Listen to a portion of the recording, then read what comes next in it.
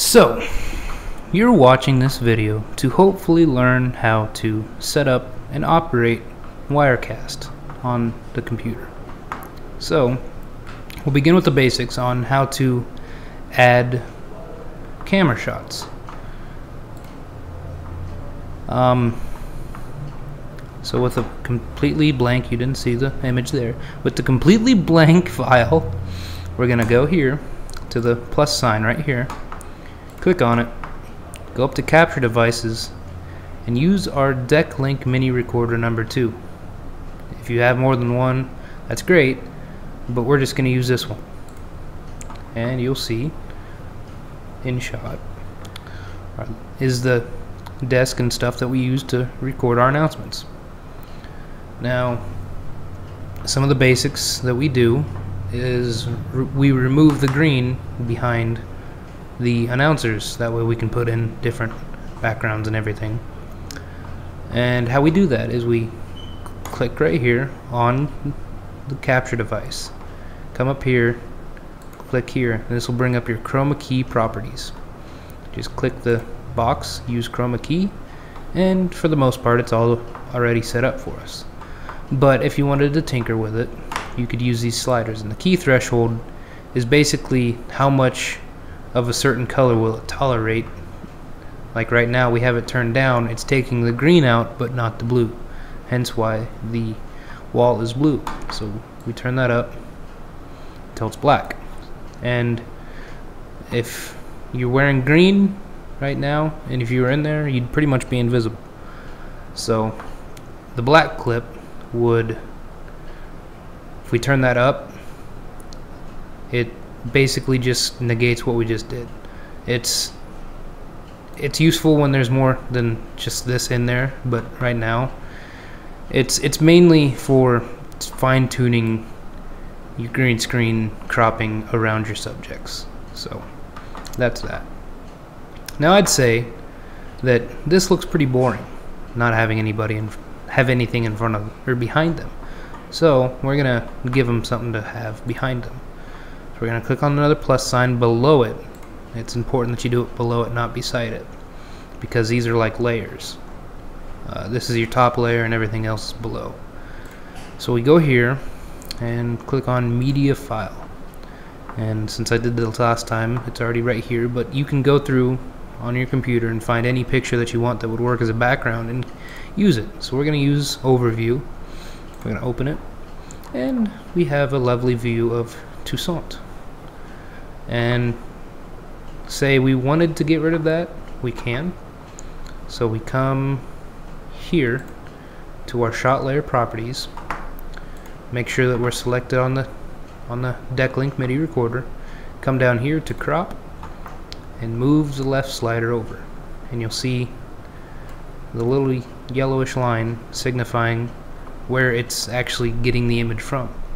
So we cut off where the outlet was cut. The outlet is cut. We can still see the image below, but now we don't see the outlet. If we were to go here and crop, it would crop the image totally, but we don't want that. So you're thinking, alright, cool, I'm ready to start recording. But that's where I'm going to tell you you're wrong. Because if you were to record right now, all you would see is this black screen right here. That's because that you haven't sent this image right here live. To do that, all you'd have to do is come here, click the arrow, and bam. Now you're in business. And say, like in the announcements, when we have multiple things going on, if you wanted to switch to a different thing, what you'd have to do is clear layer, and then send that live to black, so it goes back to the black image. So say we just send the chairs, it's just the chairs. Click that, it's the full image again. But we hit clear layer on that, send live, and they disappear. That's a really nice thing about Wirecast. Makes it kind of nice. Now, if I'm correct, I already have my output settings set up so I could hit record and it would start recording. But you don't know how to set that up, so I'm gonna help you. So you come up here to output settings, And then you can choose all sorts of ways to output this. Like you can go to Twitch, YouTube, all sorts of stuff. But we're just going to record the disc, MP4. It doesn't matter what you use. And the encoding right here, that's just the quality.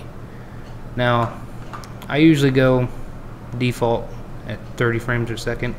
We could, if we really wanted to go high quality, we'd go 1080p at 60. But since our camera only records at 30 frames per second, we're gonna go at 30 frames per second. And here is if we wanted to specify where we wanted the file to go, we just go here, and then you just choose. Bam. And the auto increment here means that if I were to start recording after we get this all set up, it would not be you'd start a recording, and as soon as you end it, it would place the file in the folder, and it would be mystream_1 or 0 depending on how many you have. And then if you were to do the same thing again within the same time, it would go mystream_2, and it would just auto increment. That way you can kind of organize your files. So we're gonna hit OK, and with that we're one step closer to starting. But one thing I need to show you is how to set up your audio. And you do that by clicking this little gear right here and change your audio. Now if you're using the condenser mics in the green screen room, you would select this, because that's our soundboard. If you're using the snowball like I am right now, you would click this. But no matter what, if you didn't want to use your camera audio, you'd have to select that, and that would completely kill your audio. As you can see, before it was spiking just a little bit, but now it's not. It's still over here because I haven't sent it to live, so it's still getting settings from before. So if I were to do that, they stop. So now if I go change to here, you're getting a live feed of your audio. And if you do that, try it over here. Now if you wanted to hear what you were doing while you were doing it, you'd click this button, but I don't want that right now, so I'm not going to. If you didn't want any audio outputting at all, you could just turn your audio off or just hit this button. It's basically like a mute button.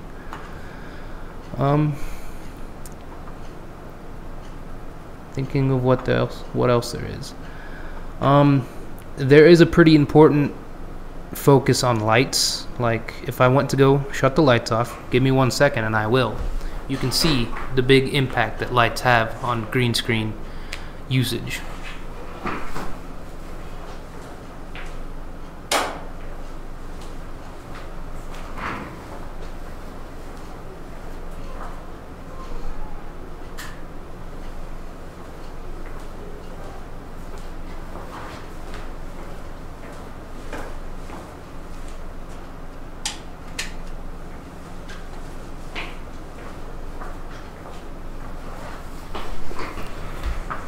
So after I shut the lights off, you can tell that not only is it much darker, but the green screen isn't illuminated, so it's a different color, and it makes it harder to differentiate from the regular background. So lighting is pretty important.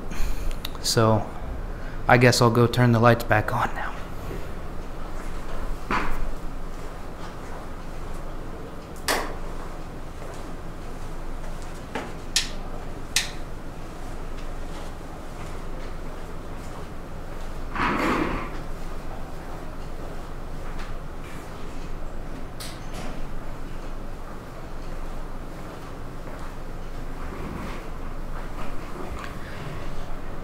So, obviously lighting makes a big difference.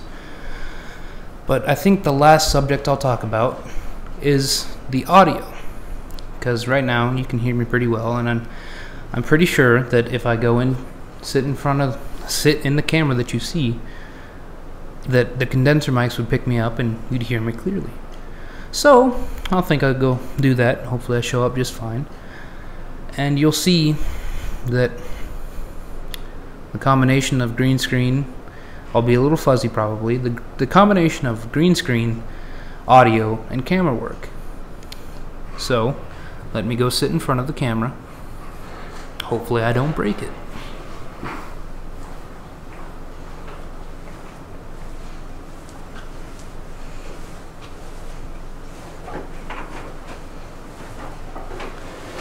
As you can see, hopefully you see me. I'm not invisible. Hopefully you can hear me. Thanks to our condenser mics, which are out of shot. You can't see the lights either, but there's one bright light to my left, one in front of me, one to the right of me, two umbrella lights, and the overhead lights above that are just in the room. All that culminating together to make this experience where you can basically put yourself anywhere in the world using the green screen, and you can do your best to make a very professional production using Wirecast. And with that, I'll head back to the computer and I can show you how to save this. That way, if you want to use this same setup next time, it's ready to go and you don't have to go through the setup all again. So let me go back to the computer. 1 second, please.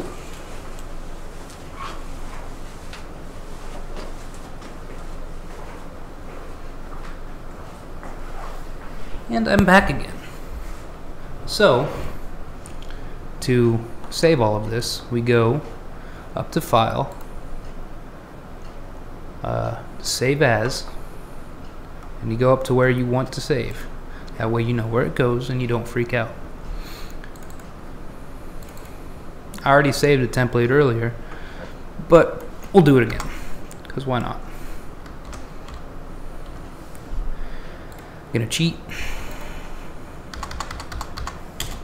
2, and you go ahead and press save. And that should be everything. I hope that our audio and everything is working just fine, and I hope that my tutorial was informative and helped you learn how to use Wirecast. Thank you for watching. Have a good day.